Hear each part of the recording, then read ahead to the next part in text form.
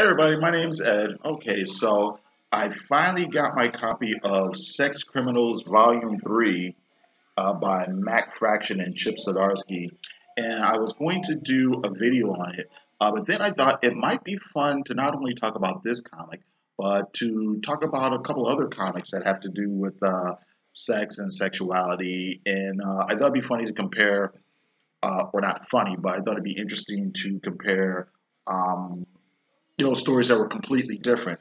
So we're going to do Sex Criminals, which is more of a satire, Paying for It by Chester Brown, which is a autobiographical comic, and then we're going to do Ghita of Alizarr by Frank Thorne, which is kind of set in the fantasy genre. Okay, so I'm going to have a drink here. There's beer in here. And let's get to it. Okay, so we're going to start with Sex Criminals by Matt Fraction and Chip Zdarsky. Matt Fraction's done a ton of work for Marvel over the last, I don't know, 10 years or so. He's not there anymore, and so now he's concentrating more on his indie work. Chip Zdarsky, as of, me filming this right now, is still over at Marvel. I think he's doing Howard the Duck now. I don't read it. But yeah, uh, the whole premise of the comic, for people who don't know, is two main characters are John and Susie, and their thing is when they have sex or when they orgasm, they have the power to kind of stop time. And in the previous volumes, basically they decided to use that to rob banks, and they were basically robbing the banks because the bank that John, I think it was the bank that John was working for, but basically Susie worked for a library. The library was getting closed down and like I said, I think it was John's bank that was closing down on it, so they're going to use the money to save the library or whatever. So that was their intent. Now, along the way, they discovered that there are other people who have similar things happen to them. Similar paranormal occurrences when they orgasm as well. And there's an organization of quote unquote sex police that's basically trying to keep everybody under wraps and everything like that. Now, having said that, that's kind of like the high concept part of the comic. But the other part of the comic book that I kind of like is the whole kind of um, how do I put this? There's a lot of interesting ideas and concepts about sex and sexuality and how people feel about sex, what you're taught when you're growing up, or misconceptions you might have versus what the reality is as an adult, how people deal with sex in relationships, how they don't deal with sex in relationships, and things like that. And I actually find that part really, really interesting. In this particular volume, where they're at now is John and Susie aren't too sure like I said, their plans haven't gone exactly the way they had hoped.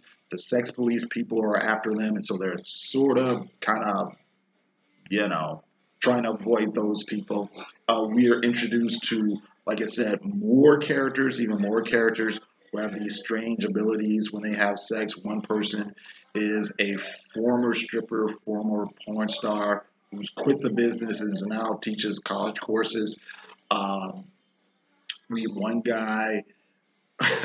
This is actually kind of funny. We meet one guy who works at a nursing home, and he has to take care of his elderly mother. And when he does his thing, when he's alone, uh, I'm not too sure how much of it to give away, but let's say a Sailor Moon-ish type apparition appears, and that goes from one place to someplace else. That's really a weird scene, and it's crazy, and it's over the top, but it's actually pretty funny. On this edition, we also meet this other woman who is actually asexual, who kind of grew up trying to do the so-called normal things and tried to date and tried to go out with boys, tried to go out with girls, and figures out that she actually doesn't like having sex, you know. And and there is some other things going on here. John is seeing a therapist. There's some stuff going on where the therapist gets involved with the sex police person, although not knowing what was going on, or him not knowing that's who he is having a relationship with. And you know, and other things occur as well. Stuff with John and Susie's relationship and whatnot. So yeah, for the most part, I actually liked it. There's a fair amount of satire in here. It's a little bit of postmodern, you know, snarky snark stuff going on there, but most of the jokes work as far as I'm concerned. And like I said, you get this sort of take that you don't always get in pop culture. And I think I mentioned this in another video. You don't always get people being self-reflective.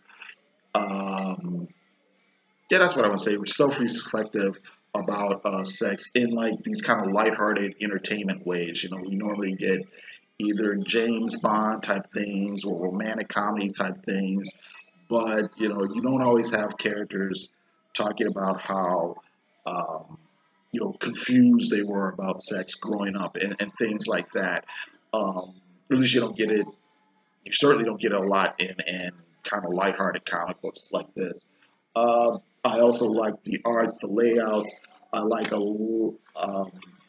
One thing I really like is the fact that a lot of what makes the comics work is they really do exploit the fact that it is a comic book. And by that I mean the layouts, the way things are paced. A lot of the gags are just visual gags that you just literally cannot do in any other way. Oh, I didn't mention these people. This is Susie's best friend and her gynecologist, and they start dating. And one weird thing going on with their relationship is, hey, there's David Caruso. But one thing about their relationship is, even though Guy is a gynecologist, he really hasn't had that many sexual partners. Or yeah, he hasn't had that many sexual partners. And in contrast to the girl who's had a lot, and it actually kind of affects their relationship in a way that they're not necessarily on the same wavelength, and there's a lot of self-esteem issues, uh, self-esteem issues with them.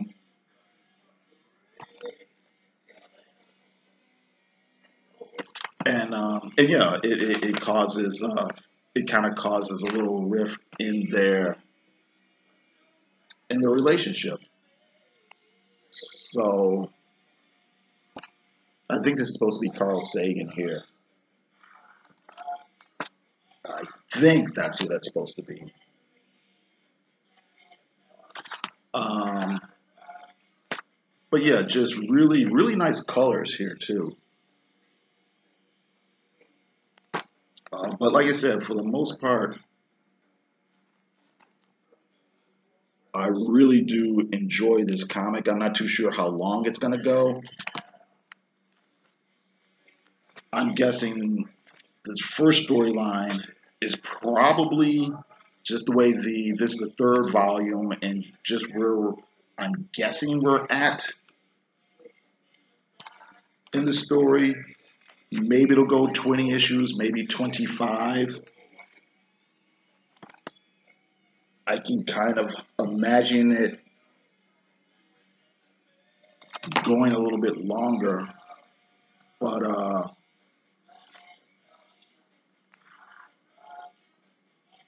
well, I better not show that.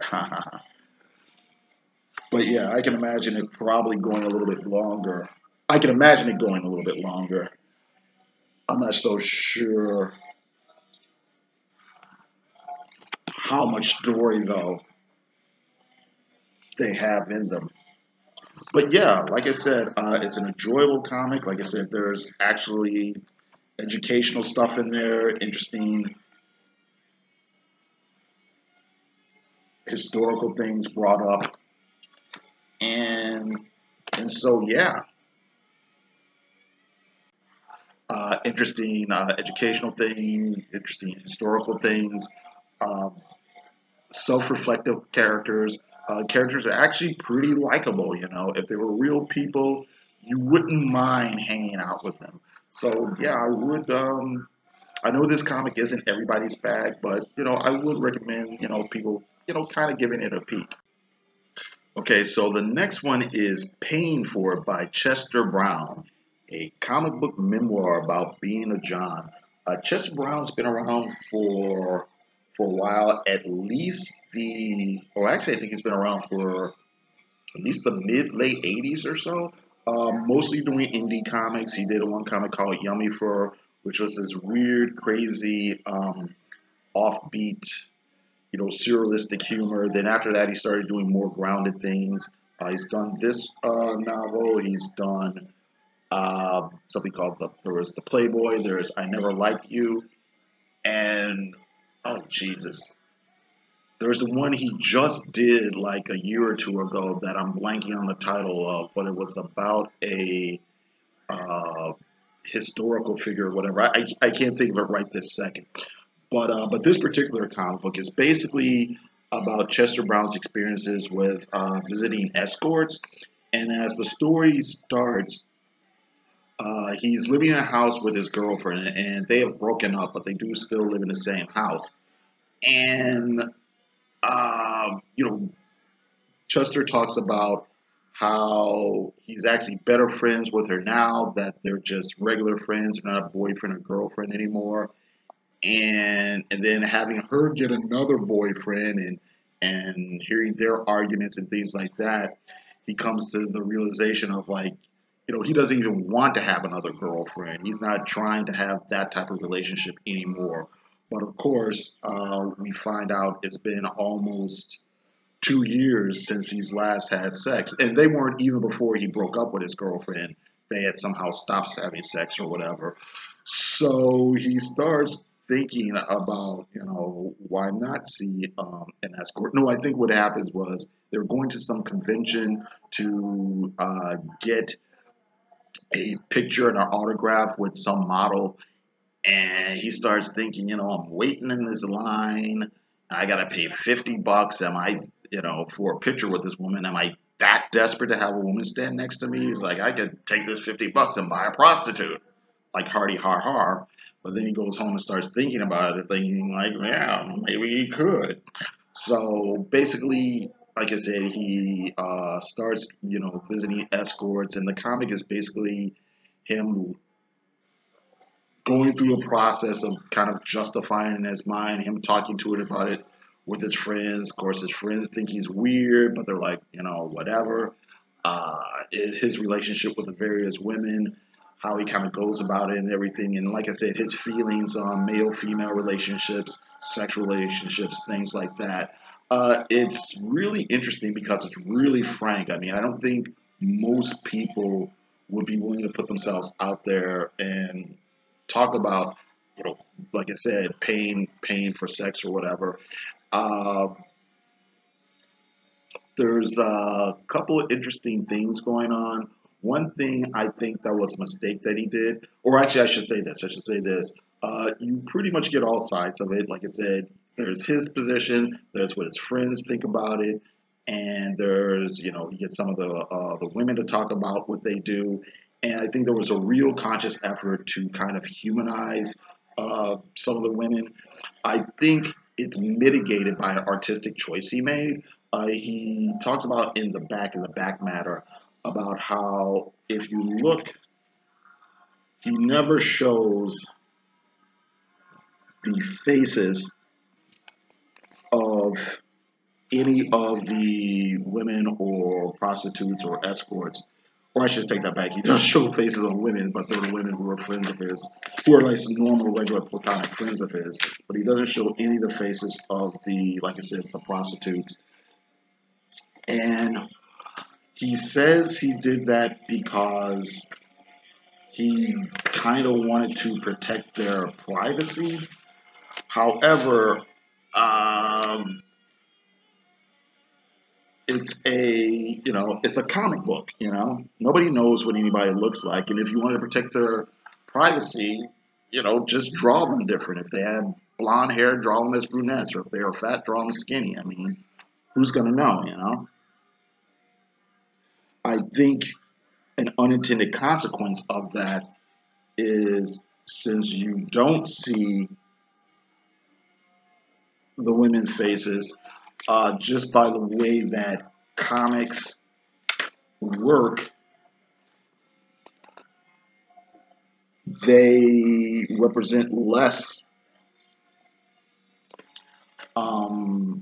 people, and then they kind of become concepts.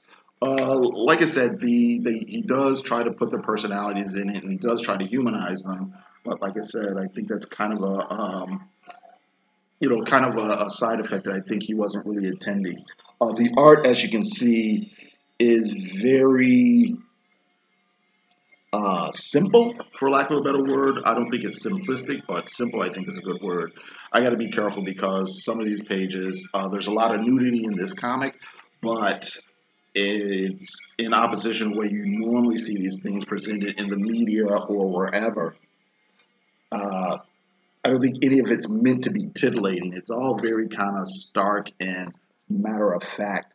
I think it's really interesting too that Chester includes, a few bad experiences that he had, as far as maybe not having enjoyable sex or whatever. One ironic thing I think about it is, mild spoiler, he does kind of imply that he did end up having a traditional boyfriend girlfriend relationship with one of the women. Another interesting thing is, oh wait, let's see here. I just find this is hilarious. This is the first time he's thinking about finding a prostitute or whatever, and he really had no idea what to do or how to go about it. So he's basically on his bicycle, just kind of riding around town, trying to find if where he thinks prostitutes might just hang out or whatever. And then, of course, he starts doing some research and figures out about how to call people who have ads in certain papers, and go to this phone booth, then go to another phone booth, then meet me at this place, type of thing. That's another interesting thing. The back matter is kind of interesting here. There's a lot of stuff in here about how the prostitution laws work in Canada, and about how the police are more likely to prosecute people under certain situations, more likely to prosecute people under certain situations than they are under others. And then there's a lot in here. We're just basically having a debate, saying the pros and cons of legalized prostitution, and basically trying to justify, his position on it. And there's also a lot of notes about the making of the book that we have here. And so there's a lot of, on page 27, it's really two conversations I had with so-and-so at two different times, but it worked better narratively to put them together. And a lot of, well, I showed Seth smoking, but in real life he said that he wasn't really smoking, and yakety schmackety. And a lot of stuff where he actually had to confer with some of the real life people that he's actually drawn in the comic or whatever. So anyway, yeah, I think it's really, really interesting, really intriguing, even if you don't agree, with Chester Brown's whole position, for lack of a better word. It's still interesting, just like I said, just for the frankness of it and the kind of insight he tries to bring to the whole situation. Okay. Okay, so the next one is Ghita of Alizarr by Frank Thorne, and it's kind of on the other end of the spectrum from the last book we were talking about. This is set in the fantasy world, and it's pretty much just a lighthearted romp. There's no politics, there's no intellectual messages or anything like that. No heartwarming or insightful things. It's just sex, drugs, rock and roll, drunkenness, gore, nudity, and it's just basically for fun. It's a sensationalism and titillation, but it isn't mean spirited. It's just kind of like I said, a lighthearted romp. It doesn't really take itself too seriously. Obviously, Frank Thorne just wants you to have a good time with this story, and there's nothing wrong with that. I think Frank Thorne's mostly known for probably doing Red Sonja for Marvel back in the 70s. And after he left Marvel, he started working on this character.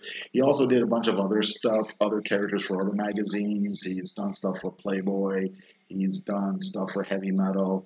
And a lot of it was kind of cheesecake oriented and whatnot. And like I said, I don't think that's necessarily a problem, provided you're doing it, for the right sort of audience and that you're good at it. Frank Thorne is actually a really good artist, in my point. He's able to understand anatomy and things like that. So yeah. So just to describe the premise, basically, as it starts, it's Ghita and this guy here who is the wizard Thenath, and basically what it is, the wizard is kind of the palace or kingdom sorcerer, if you will, and Ghita is basically his main consort, and they're living at the palace. And a big joke of it is he's really not a good wizard. He's more of a con man and a drunkard, and they've just somehow sort of like talked their way into having this position. But as the story opens, the kingdom is being overrun by trolls, and they're ransacking the village. The king has been mortally wounded, and he wants Deneth to resurrect their greatest warrior who was killed in battle. Things don't quite go as planned. They have to flee the kingdom. Ghita ends up with the warrior's sword.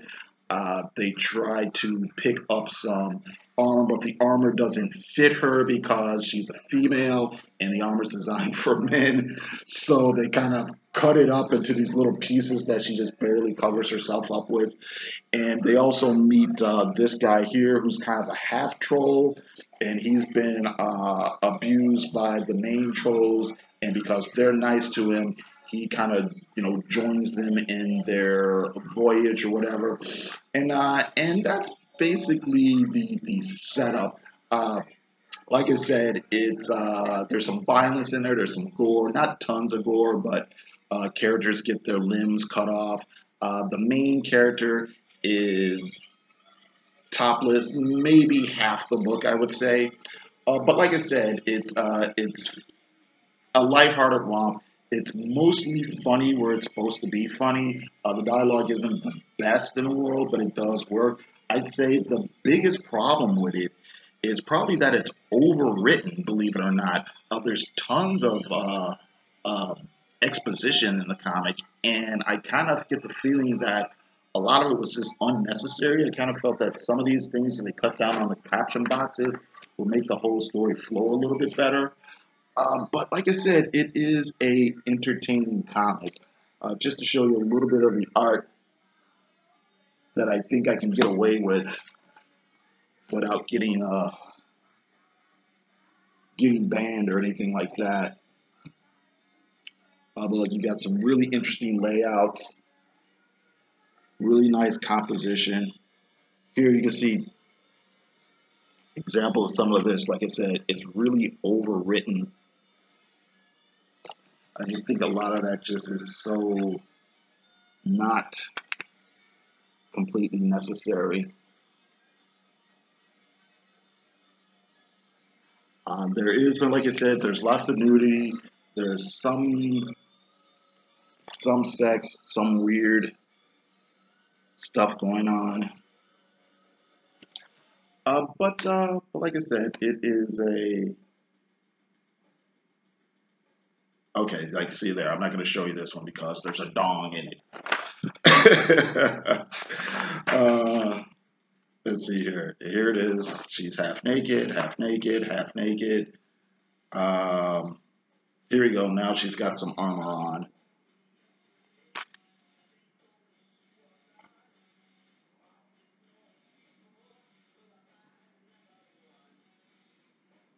There's some trolls right there.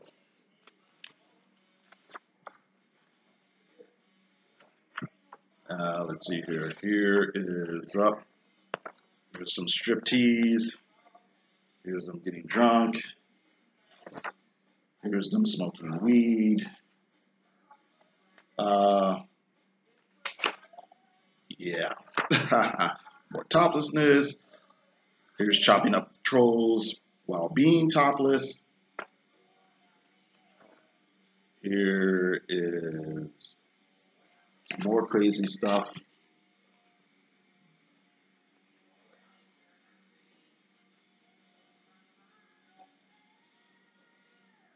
Some more zaniness. But okay then. Okay, so that's pretty much it. So yeah, you've got the fantasy genre romp. You've got the uh, gritty memoir, and then you've got the kind of high concept satire.